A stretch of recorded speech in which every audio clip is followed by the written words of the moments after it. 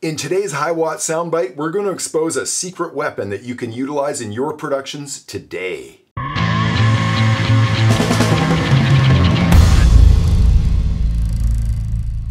The inspiration for today's session comes from an experience that I had in the early 90s. Okay, I know, that's a long time ago. I was preparing to go on my very first tour ever.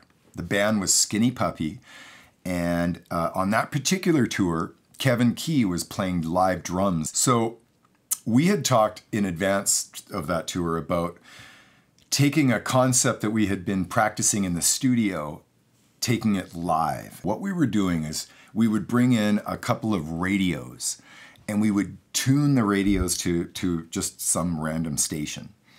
And then I would take the outputs of those radios and I would feed them into noise gates.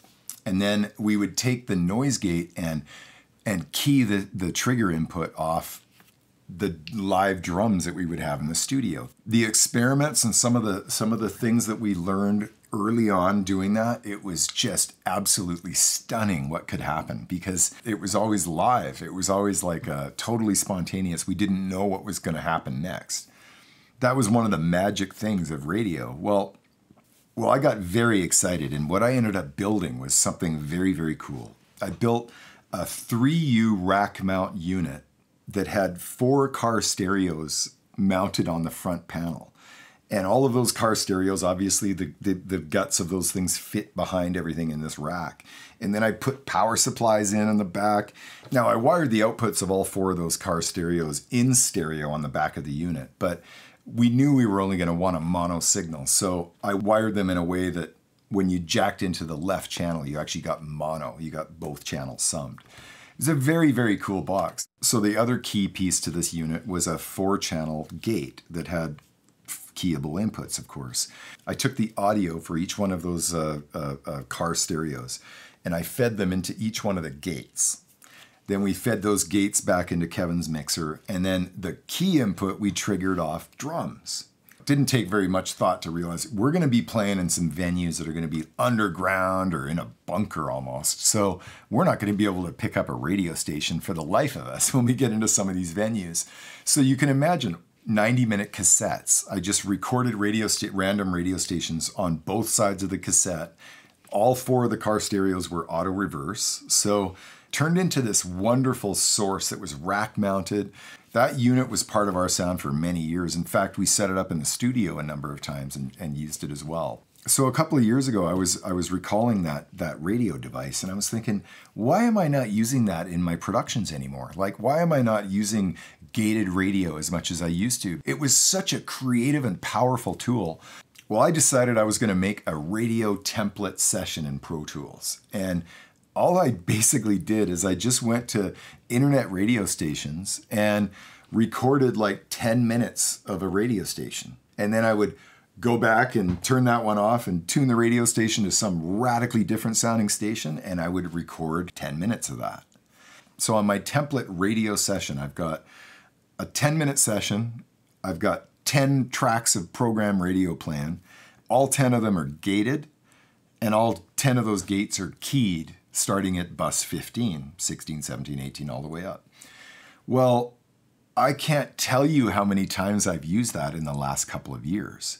This radio Gator session is so fun. I leave it on a hard drive. Every time I want to use this effect, I just go back to my template and I copy it onto a brand new place on a hard drive and I just dig into that. I always leave the original template intact, but I just totally screw around and mess with the other one. You can import all or one of those tracks to any given session, and you've got this great creative source to just start throwing triggers to and see what happens. So I built a super quick session by throwing a very simple drum part where I've got all the drums separated and isolated, and I've got all my 10 radio stations playing out, and they're all gated, of course. And so I just went ahead and started playing around with triggering off some of these radios with different drums. I added a bass line that's from a synth, but everything else is coming off a crazy number of gates. Check it out.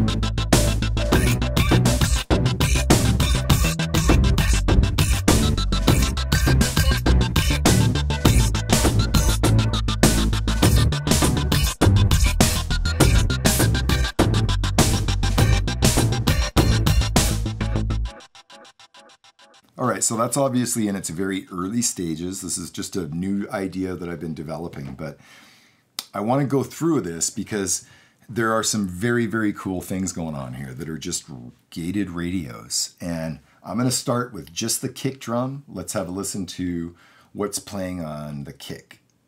So that's these two.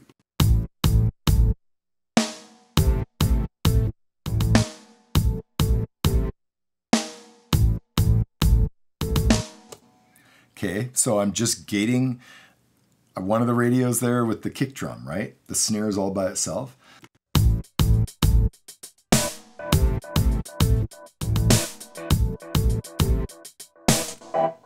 Okay, so here's another radio that it's on the snare drum, but I've got the threshold on that gate set to where it's only opening once in a while. It's not opening on every single thing that happens on the snare drum. It's very, very cool. Check it.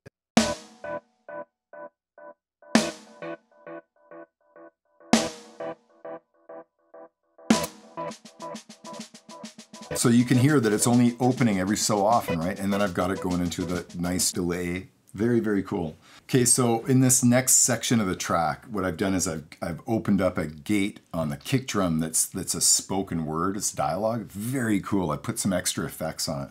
Super neat. Check it.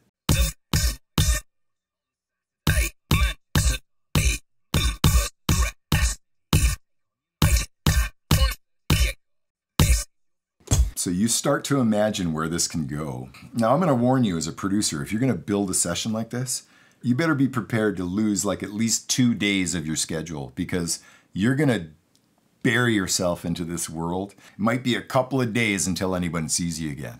The beauty of having all of these radios recorded linearly like this in our DAW and not having the radio station actually broadcasting live, of course, is that we can change the relative position of all of those tracks. A lot of times, of course, you start working and you open up a new station and of course it's totally in the wrong key. It's not in the right key that you're working in. And sometimes I use a pitch control. I'll just take the whole track, the audio track, and I'll pitch it. But more often than not, initially, I'll just keep shifting that track around and listening to the results. And very often what happens is it's just like, oh, wrong, wrong, no, no, and you shift, and all of a sudden it's just like, whoa, what's that? And this magical thing happens because you finally found the piece that's in tune with the rest of the track that you're working on. Oh my goodness. You can see how much fun you have doing this. All of these things are gated in such a way that you can't recognize where it all came from or what it's all about. So a lot of times you can really help out your kind of melody line by working on your radio session for a while and develop some vibe and a good groove, and then go ahead and write yourself a bass line from a virtual synth that's going to kind of help glue everything together. That's all I did in this track.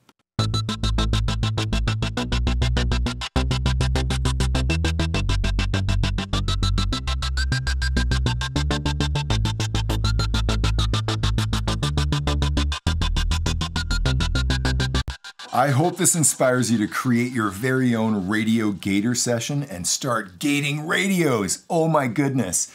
The people that you love and that are closest to you will probably not see you for at least a couple of days. You're going to get so buried in your own session. Oh my gosh, have fun gating radios. Well, thank you very much for sitting in on today's session. And if you feel this session has value, please consider subscribing to my channel, and by all means, go ahead and share this session with a friend or colleague.